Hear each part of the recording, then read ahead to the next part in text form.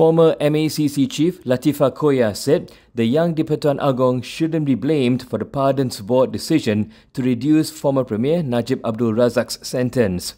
In a post on X, Latheefa shared an article on Prime Minister Anwar Ibrahim's remarks on the matter and said that they shouldn't blame the king. She said His Majesty is bound by the advice of the Pardons Board. Latheefa cited Article 40(1)(a) of the Federal Constitution that the king shall accept the board's advice. She said when the Pardons Board gave the advice, he had to accept. She added that the advice clearly was to reduce the sentence and it was as simple as that, so they should stop spinning. Earlier this morning, Anwar said the hearing given by the Pardons Board to Najib's royal pardon application was in line with the given process and that there was no expediting of the appeal.